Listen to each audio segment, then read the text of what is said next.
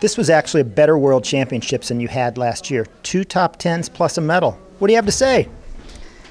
Yeah, on the result list it looks better, but I think it's quite the same.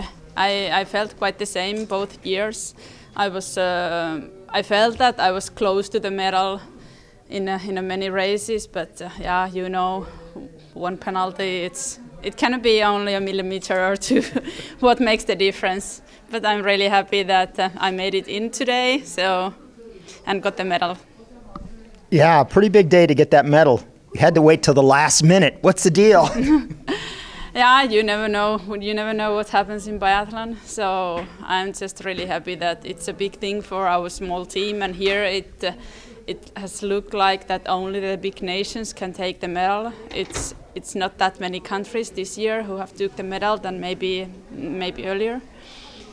So I'm proud to be on higher on the result list than some of the big nations like Russia and Czech so far, but we will see. It's still the men's race coming up.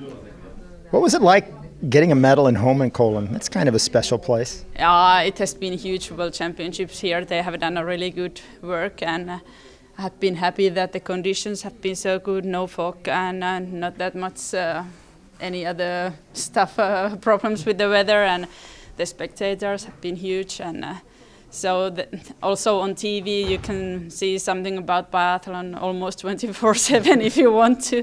So it makes good for our sport. Congratulations, Kaisa. Great job. Thanks a lot.